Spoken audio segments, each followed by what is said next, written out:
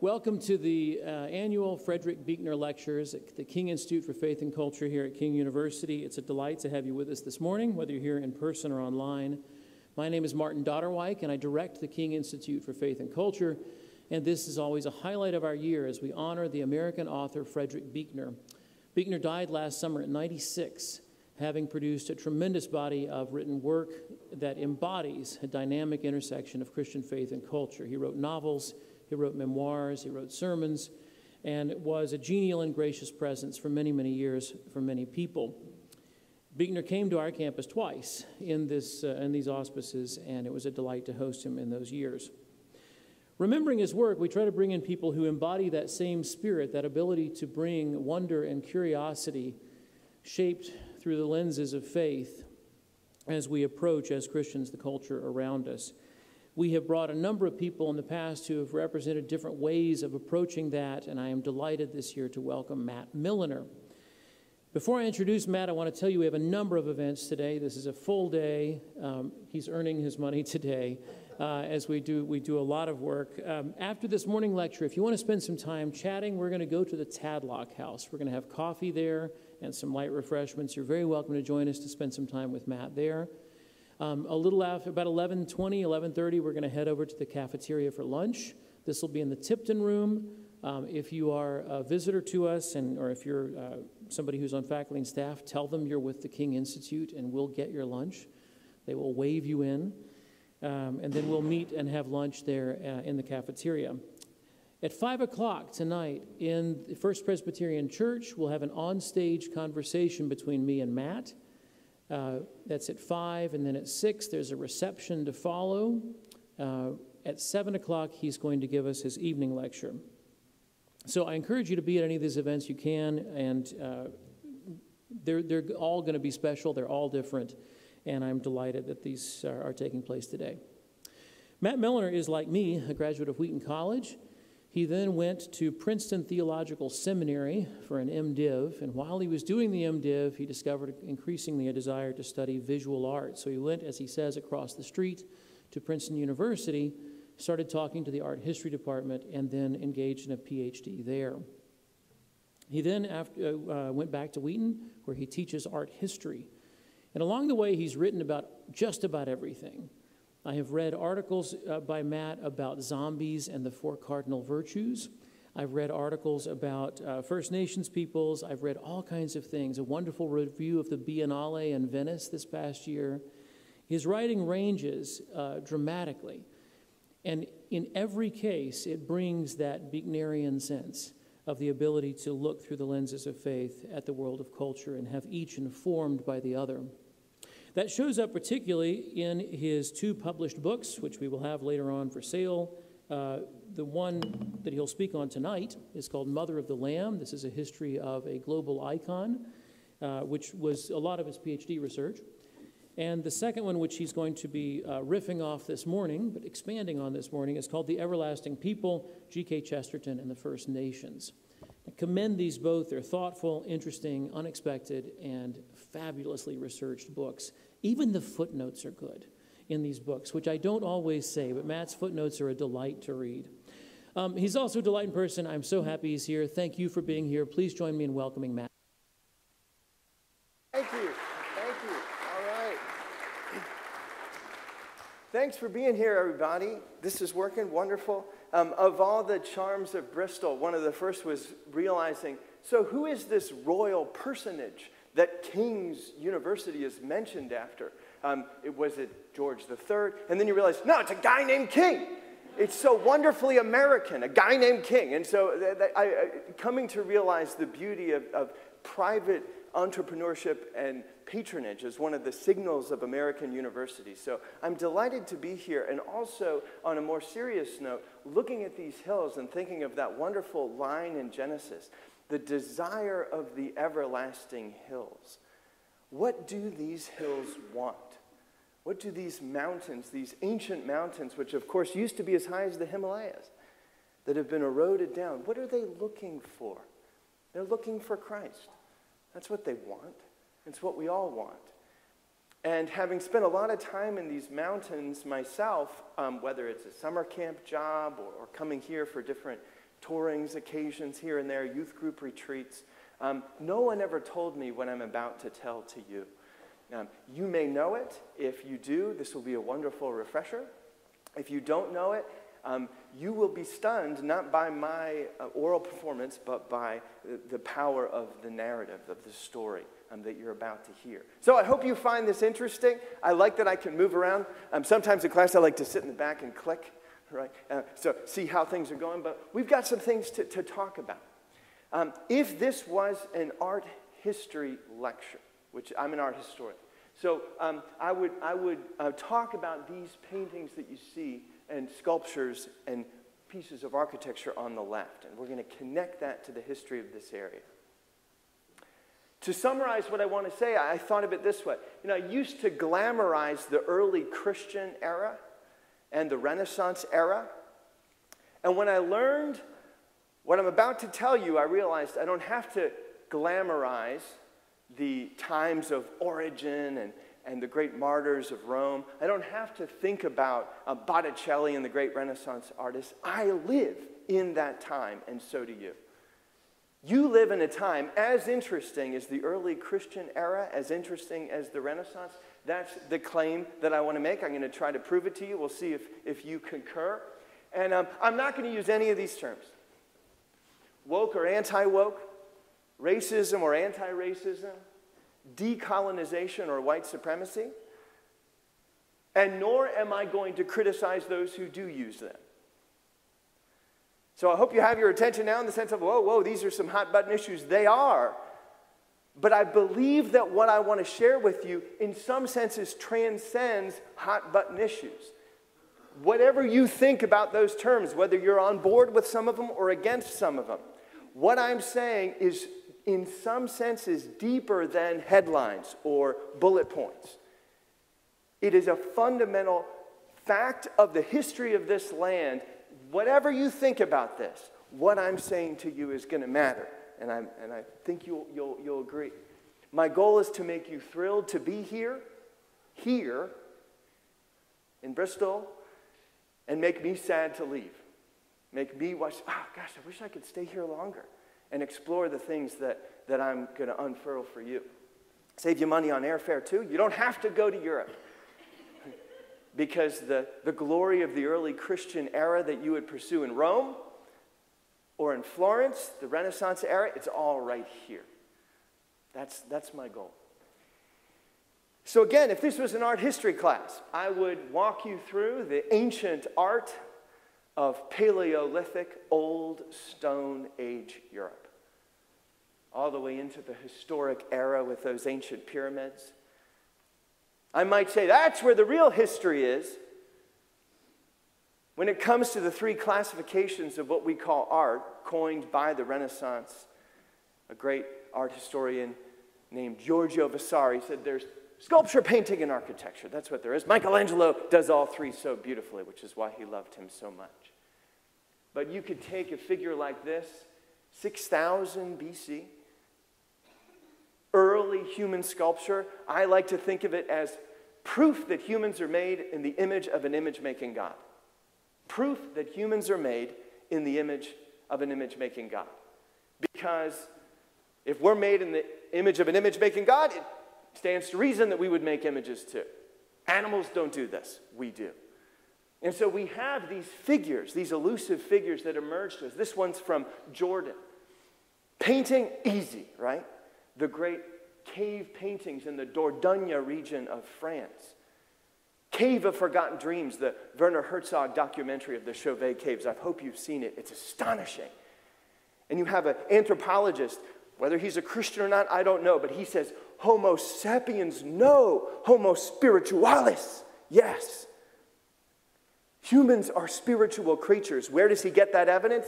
From this, from the cave paintings of Lascaux in this case. They are proto-cinematographic. They are more impressive than an IMAX because they wrap around you. Are they just hunting tallies? They're more than that. They're proof that humans are made in the image of an image-making God. Architecture, And that also is easy. We could go anywhere, but let's just go to the cave, the caves deep beneath the mastabas, which are attempts to preserve the body. The Greeks denigrated the resurrection of the body, but the Egyptians, they were all over it. They said, I'm into that. They wouldn't have laughed at Paul when he preached in Athens about the resurrection of the body. Their ears would have perked up. Tell me more, Paul. And we've been so in conversation with Greek thought as Christians, not enough with African thought. The Egyptians who believed in the resurrection, maybe we would be more ensconced and connected to our idea of the resurrection if we had been more in touch with Egyptian society. You take one mastaba, which is intended to protect that body that is kept down there from the coyotes, from those who would devour the flesh, and you add one mastaba on top of the other, you got yourselves a pyramid. What are they? Testimonies to the belief in the resurrection of the body. Maybe it's just for the Pharaoh. We Christians democratize the idea of the resurrection. It's for everybody. Rich, poor, everybody. Starting with Jesus. And yet they at least believed in it for some. And so we put that together, and that's European art. And we love it. And we Americans have always been in the shadow of it and said we have to go get educated in Europe. Do you feel that longing to do the study abroad semester? That's where the action's at. It's been in America for many generations. Here's Giorgio Vasari, that art historian I mentioned, and what he shows you in the Renaissance. He says, isn't it amazing? Painting, sculpture, and architecture in my time in the 1500s in Florence are rising from the dead. The Greco-Roman tradition is coming to life in my own time. He loved it to live in Florence in the 1500s. And that's why we want to go to those cities. But it's also the fact that all of that tradition has been Christianized. And so that man becomes Michelangelo's David after going through the purgings of Jewish iconoclasm, the breaking of images, the purification of images. Lascaux becomes Raphael's Stanza della Segnatura. The great mural tradition is Christianized, thank God. And the pyramids, of course, are purged and become the holy temple of the Israelites that then becomes echoed in Christian churches. So that's the story. That's why we love Europe. And it's all here, all of it. The same principles. This county, do you know that there's an active archaeological dig here in this county in Tennessee? Dating to the Middle Woodland period, that is 300 to 700 AD, with artifacts being found. Have you visited it? Right? Probably not too many of you have. There's a sense of just not realizing that there is a long history of human habitation here, and the very same things that Giorgio Vasari said in his time, oh my gosh, we're discovering this culture from under the ground here in Florence, the ancient Romans. That's happening in this county. And not many people know about it. And yet you live here. And so this is a present reality underneath your feet that is rising up. Sculpture, painting, and architecture, all of it is here. Take a drive. This is a good drive, I admit, but it's within your state, about 6 hours away, to the Wycliffe Mound State Historic Site. And what do you find there? You find these gorgeous marine shells, which gives you a sense of how expansive the society that I'm speaking about was, how they were everywhere, so they could pick up, sometimes you'll see great shark teeth, great white shark teeth in some of these mounds, or obsidian from the Rocky Mountains. That's how expansive their trading networks were. And when you carve those shells, it turned into pendants like this. And look at that. So this, we might say, is the sculpture that was found in the Wycliffe Mounds here in Tennessee. And what do these birds and wind patterns mean? That's what we're going to talk about. Painting, is it here? Take a drive about 2.5 hours away to the Judaculla Rock. What is the Judaculla Rock? You can walk around it. You can get a different view of it. Thank goodness it is preserved. And some think it might be a map of the land with an early understanding of a bird's eye view of this terrain, this territory. That's what some theorists say about this rock. between 500 and 1700 AD, these carvings were made. There's an image of it. We know that this is one fraction of what would have been in the painted rocks of this region. And the fact that it survives is a precious reality. And what about architecture? No different, folks, no different than the pyramids. Take a drive 2.5 hours away. Of course, there would have been some more immediately available, but sometimes farmers come in and remove the beautiful burial mounds that were here. Maybe you know of ones that are closer than this one, but I simply point you to the Nikwasi Mound. Signs of a Cherokee town in this area. Look at that. I mean, does that not give a new sense of resonance to your typical strip mall in America, right? That this one at least preserved this mound that was there and said, don't touch that. That might be holy. That might be important. That's a Christian sensibility. Bodies matter. Don't just rip tombs down. The resurrection is for all. Maybe somebody said that. Maybe that's why that's still there. 1,000 years ago, how many people think about this land with that in mind? Again, saving the money on the trip to Europe. So the same things are here, and the claim that I want to make is that like the art of Europe has been Christianized, the art of the ancient Native American cultures here has been Christianized as well. How would I make that claim? That's the question. We'll see if I can convince you of it. There's not a lot of literature about this. I wish there was more. Maybe one of you will write it. And you have a lot of assistance in this regard. These books that I'm throwing up here, and this talk is on YouTube, so you can scan to this part and look up this bibliography if you want to pursue some of these books.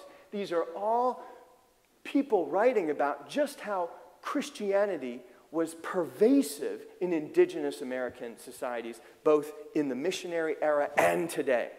So you pick your tribe, and I can guarantee you can find a book like this, or at least an article, about how Christian missionaries interacted, sometimes patronizingly, with those indigenous societies, and how they welcomed Christianity, and this is important, on their own terms. On their own terms. Pentecost, many tongues, tribes, and nations. The infinite translatability of Christianity, according to the missiologist Andrew Walls, it happened here. But we forgot it. We neglected it. And it's rising up from under our feet again.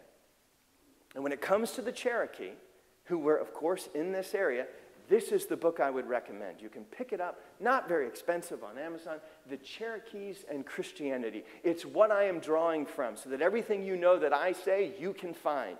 You can find the notes. You can see the stories. You can read them for yourself. So I'm picking from this wonderful array of material, and I'm saying, learn more about this. It will excite you to live here, if you're not excited about it already. Now, how did Christianity come? It's a fun story and a sad one. But we're going to have both the fun and the sadness as we tell it. So, the Moravians. Now, these Moravians were amazing. They were, in some senses, more evangelical than evangelicals today. The Asbury Revival, have you heard of it? Has anyone been to it? Okay, they would have been there. The Moravians would have, oh, the Spirit's moving, let's go. They were revivalists in the sense of an emotive piety. These Moravians were wonderful. They sparked John Wesley's work. They did so much of this, and they were very successful with the Lenni Lenape Indians, where I'm from in New Jersey. Other missionaries failed. The Moravians succeeded. But I'm sorry to tell you that amongst the Cherokee in this land, the Moravians, they fell flat on their face. 1799, they came here. 3 years they tried to work with those who inherited the Paleo Old Indian culture, the Paleo Indian culture that came before, who were Cherokee in this land. No dice. Why? They wanted them to become European. So the Cherokee were like, no thanks, we don't like your message. Off you go. The Presbyterians. We got any Presbyterians in the room? Okay. Sorry to say, this wasn't your brightest moment. Former PCUSA member, inquirer in the ordination process. I have much to be thankful for, Presbyterian seminary, but you just got to tell the story like it is. It didn't work. So there was this man, Gideon Blackburn, and he had initial success. He said, well, I'll get him to be European. I'll get them to. Now, this wasn't just patronizing. It was, if you're going to make it in American society, you got to learn the way of our culture. And so some of the indigenous people would say, okay, I'll learn. So that could be successful. But nevertheless, he gave them some ability to have Western dress, to operate in my ancestors' ways. And that worked for a while. But he also took advantage of the situation, and he said, because I'm working with the Native Americans, I have connection to land, and I'd like a big tract of land for myself, said Blackburn. And the American government said, sure, we'll give that to you. And he said, thank you. And all of a sudden, the Cherokee, are you here for us or for you? And then he started, I kid you not, to peddle whiskey through the Cherokee place where he was. And so what happens was he has these big ships coming through, so he has all this land, and all of a sudden there was one man named Big Warrior, a chief of the Creek Nation, and he said, can I check what's in your boat, Reverend Blackburn? And he said, no. He said, I'd just like to know you're coming through my land here. And he looked, and there was this huge stash of whiskey that Blackburn was distilling on the land that the government had given him, all under the banner of missionary activity for the Cherokee. So the guy was totally busted, utterly disgraced, not the Presbyterians' highest moment. So Blackburn was a failure. The Presbyterians did not make it work. The Congregationalists came. Any Congregationalists out there? Maybe a couple here or there. They were also, unfortunately, patronizing, not honoring the Cherokee on their own terms. But they did lobby on behalf of the Cherokee in Washington. And so that's very honorable. I want to honor the work that they did. I'm not just making fun of it. They did important work, but it is clear that they refused any Cherokee possibilities for their own culture to be manifested in Christianity. None at all. When I received the gospel in youth group as a high schooler, they didn't say, now you need to learn to speak Spanish because the gospel will only be presented in Spanish. No. They said, English works fine for us. Here's the good news of Jesus Christ. But imagine being told you need to speak another language first before you hear the good news of Jesus. They didn't give me a new outfit to wear. They said, your outfit's fine. Here's the good news of Jesus. Imagine being told you have to be European first. It was that way with the Congregationalists. You cannot pursue your own culture. It's true that amongst some Cherokee, they could not receive the possibility of Jesus and the possibility of forgiveness. And when I hear stories like this of a certain Cherokee chief who said, brotherly love and forgiveness, that does not work with our culture. And I say, that's because your culture is not enough. No culture is enough. Jesus fulfills cultures. And as true as that is, that some Cherokee hesitated with the message of forgiveness, it's also true that the missionaries didn't perceive the moments of forgiveness that were already in Cherokee culture. Sensitive missionaries might have said, wow, you have a purification ceremony where debts are forgiven, sins are released. That's what the gospel's about. But the missionaries didn't see that. They didn't see that. And so we have the Moravians failed, the Presbyterians failed, the Congregationists failed. The Methodists, almost. The Methodists are great. They had these circuit riders who, of course, were in this area. And they started to say, you can't eject the Cherokee from this land. But the pressure was so severe. I like to think I would have been one of the persons that said, yes, I would have stood up for the Cherokee, but you know what would have happened? Then my relatives and my friends would have pressured me, and I would have done what the circuit riders did. They relented. And they said, oh, okay, get them out of here. They gave up in the face of white pressure. So where's our good news? Do we have Baptists in the room? No Baptists? We got one Baptist, at least one Baptist. The Baptists nailed it. They nailed it. Daniel, Sabin, Buttrick. He leads his flock to vote, his whole congregation, we're going to vote against the Cherokee removal policy. And that's not enough. Instead, he also says, I think their language might in some ways be superior to our own. And he gives us a book that is still available and valuable to researchers, The Antiquities of the Cherokee Indians. He studied and he was amazed at the way God was already present with them. And he wrote this book. And that's a lifetime of non-patronizing honor of that culture. General Winfield Scott supervised the Trail of Tears. And in his journal, he talks about, well, I guess it was better for them. Better for them that they got ejected. I think they've been improved by transportation. And I compare that to the journal of another Baptist named Evan Jones. What did Evan Jones say in his journal? You ready for this? He went with them on the Trail of Tears. That's Christianity. You're being ejected? So am I. I'm leaving with you. And this Baptist from Wales, they were exceedingly depressed, almost in the agonies of despair. I don't think Winfield Scott was on the ground hearing the cries of agony. Most of their faces, I fear, we shall not see again till the great day, when the oppressor and the oppressed shall appear before the tribunal of the righteous judge. I have no language to express the emotions which rend our hearts to witness their season of cruel and unnecessary oppression. For if it be determined to take their land and reduce them to absolute poverty, do we have to kill them too? That's a Christian journal entry. I'm not saying Winfield Scott wasn't a Christian. He's a sinner redeemed by grace like me. But man, that's a heritage that I am proud of. The secret of our success is no secret. How did they do it? Native agency, without which I think nothing extensive can be expected. We learned to listen. We learned to listen. And then Christianity took off. It ceased to be the white man's religion as God was redefined in terms closer to the Great Spirit. It became possible to define the pious Cherokee as the true children of God and not the treacherous and corrupt white people. Not that all the white people were treacherous and corrupt. What a story of this land.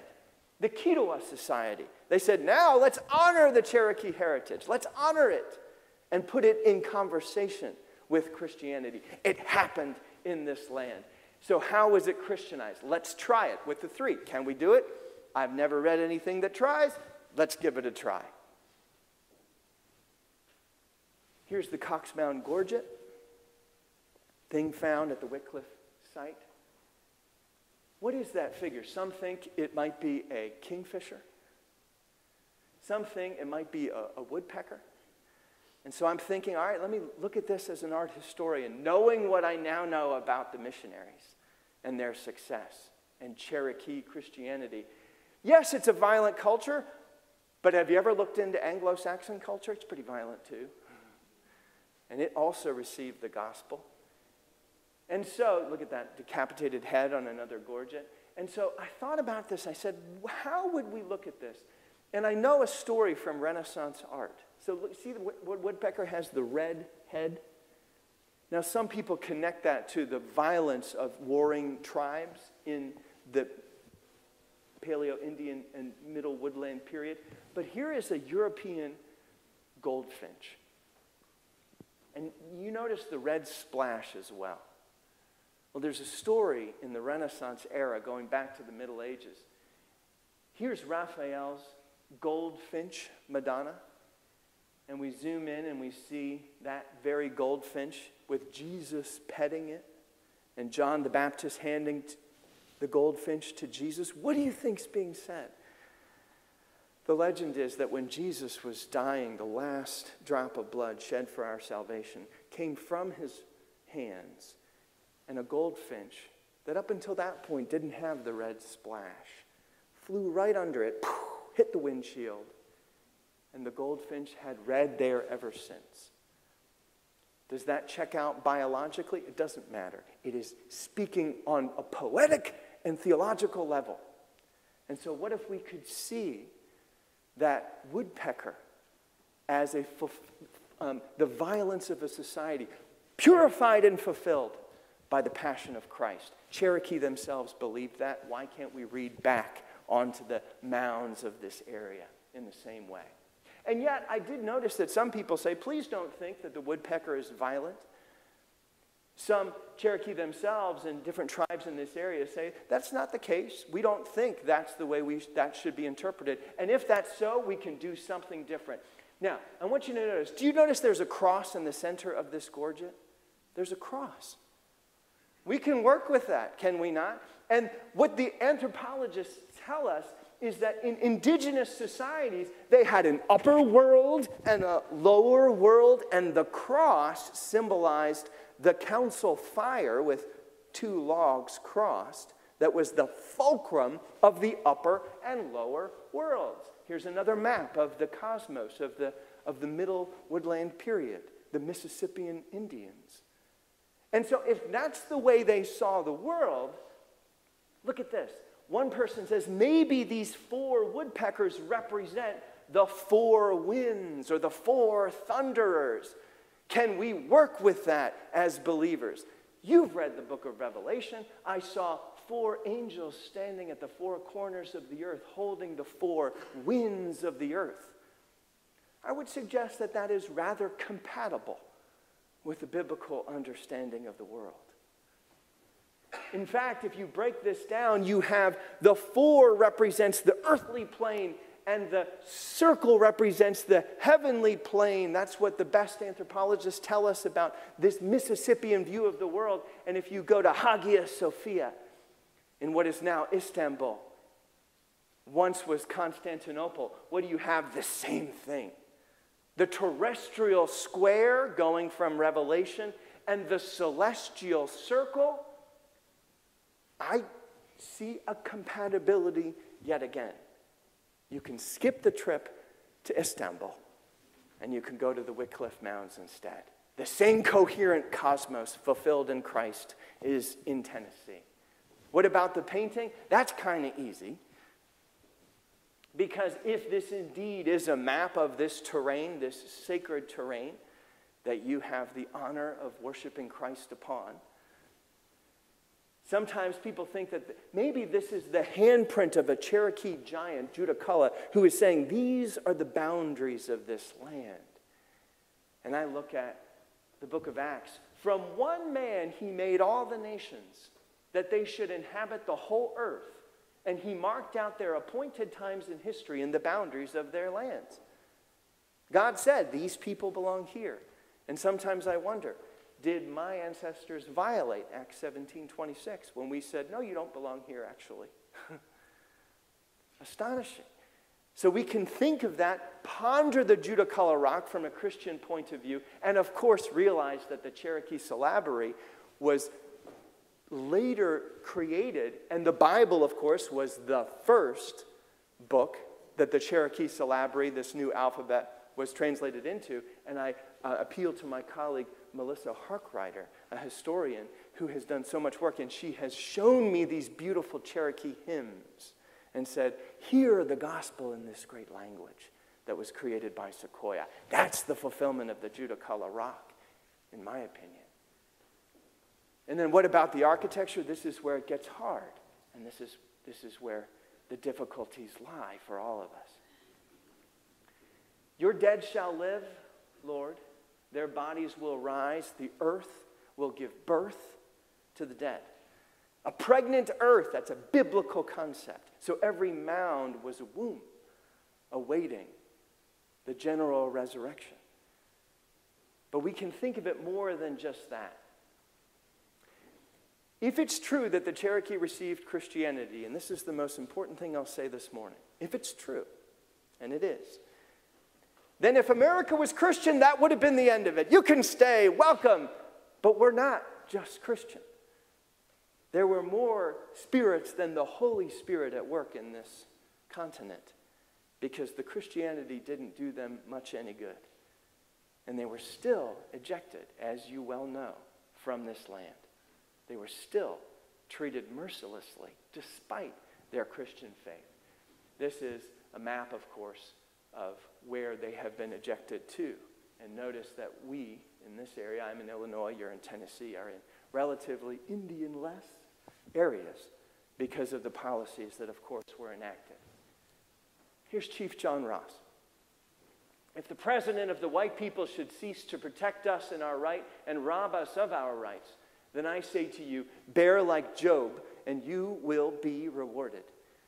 There are descendants of Chief Ross in this room. And here's what he said as he begins to realize the extermination policy that he was up against. The land of the Cherokee, bit by bit, due to the treaties, is eroded. Amazingly enough, Junaluska saved Andrew Jackson's life on the $20 bill. A Cherokee.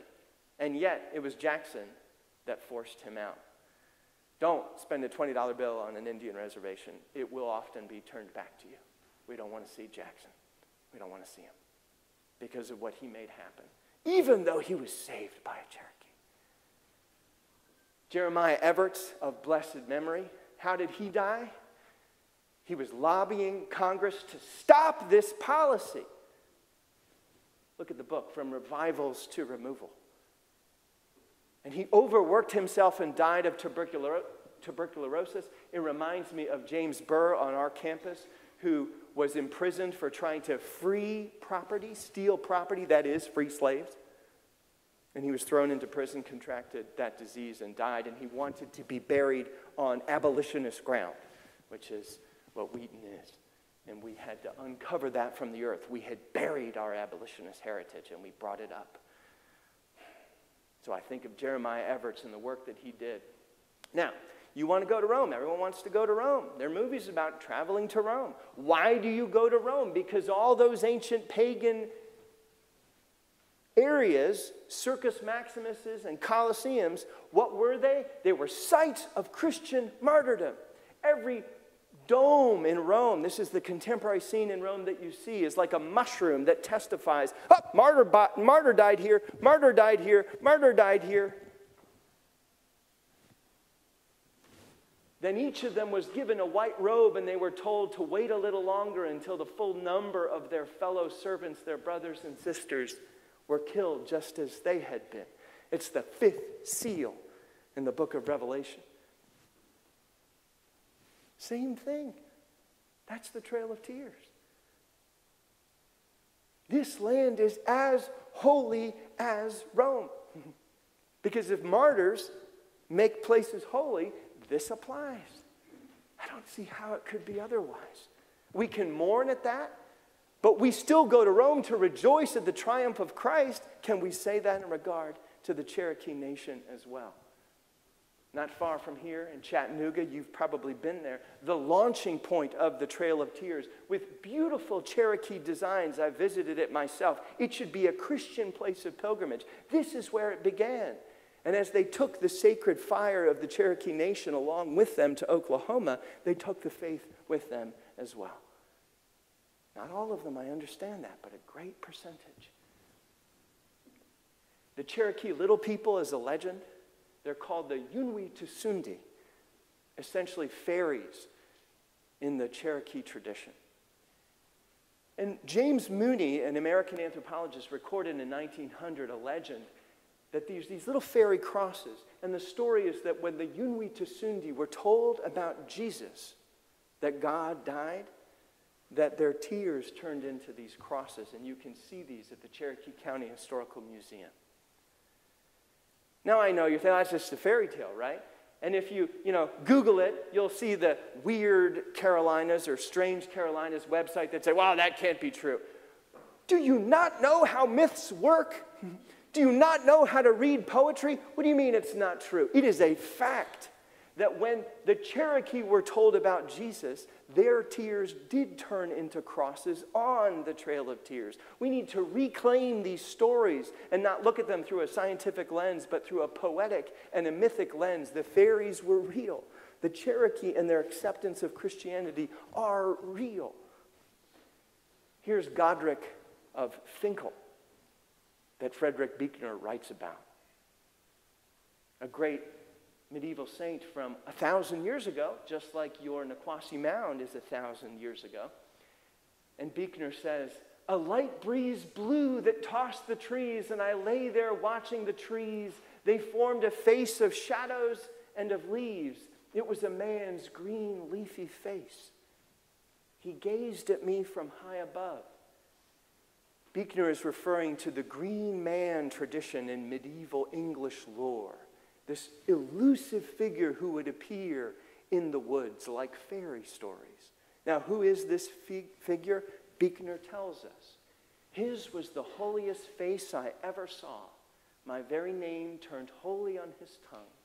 If he had bade me rise and follow me to the end of time, I would have gone. If he had bade me die for him, I would have died. When I deserved it least, God gave me most. I think it was the Savior's face I saw. The green man is Christianized for Godric of Finkel and for Buechner, and the same thing with the apparition of the spirits and fairies in the woods of this land as well. It too has been Christianized. I think it was the Savior's face I saw. The fulfillment of centuries, no, millennia of indigenous belief and ritual in the faith that was then immediately eradicated by my ancestors. That's a story. And it's not just a story. It's the true story of this land that you get to live on. Was it Christianized? I hope that case is clear. Do we need those words to fight about? Maybe. Maybe they're helpful. I'm not, again, attacking those who use them. But is not what I shared with you something irresistible in its power? That you don't even need those words to make the case. Do you know what happened here? And that this place too is holy. And the Christianity transcends some of these divisions. Christianity always goes beyond, I think, of Marc Chagall's white crucifixion at the Art Institute of Chicago. You've got the Nazis on the right and the communists on the left, and neither of them have the answer. And in the middle is the light of Christ. That's Christian politics. Transcending the talking heads and the Twitter fights with the truth of the area. You see what I mean, right? I used to glamorize the early Christian and Renaissance era, and then I realized I live in it. I could go be a part of the dig. I could meet the living ancestors of the people who received the gospel and were then ejected. I could be a part of that conversation. I remember as a person with no indigenous ancestry panicking and thinking, am I appropriating about talking about this? I have no Cherokee ancestry. Why am I talking to you? And I walked up to a Potawatomi Native American named John Lau, and I said, I think I need to stop my project. And he said, don't be silly. He said, we're 1.5% of the population. We need all the help we can get. You tell the story because it's part of the story of your ancestors, but you do it in conversation with us. And so it belongs to all of us, this tale. The goal, I hope you feel more thrilled to be here, maybe to make some of those trips yourself. Save the money on the airfare. Find out what's around here. If eventually you have kids, take your kids there. And if you haven't been there yet, go now. Tomorrow's Fat Tuesday, where we begin a season of Lent. And I know it's sometimes a downer, but let's listen to Chief Louis Downing. He had a fast day proclamation in 1870 when he saw what was happening to his nation. To the Lord our God, let us go with our case. Let us pour out our prayers into the ear of the merciful Jehovah, who in the days of old hath scattered the proud in the imagination of their hearts. He hath put down the mighty from their seats and exalted them of low degree. To him let us confess our sins. He's citing the Magnificat of the Virgin Mary. We'll talk about that a little bit more tonight. Why do I end with this? These aren't Cherokee ghost stories. They're alive, they're with us, and you can be in conversation with them. Thank you so much. Look forward to maybe talking with some of you afterwards. Thanks a lot.